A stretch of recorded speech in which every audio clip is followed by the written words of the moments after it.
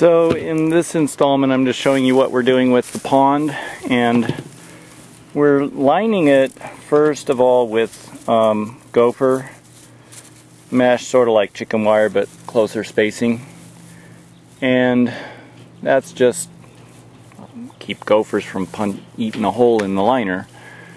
I don't know how big a problem that is here, but figured it wouldn't hurt to do it.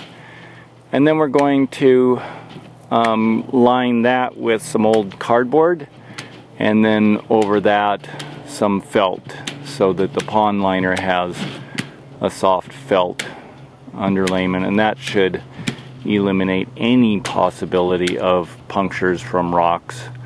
And then we're using 45 thousandths of an inch, 45 mil EPDM pond liner, which is supposed to be fish safe and all of that. And we debated using polyethylene over the top of that, but supposedly the pond liner is good to go. And with that, hopefully we will have this pond starting to fill up a little bit later today.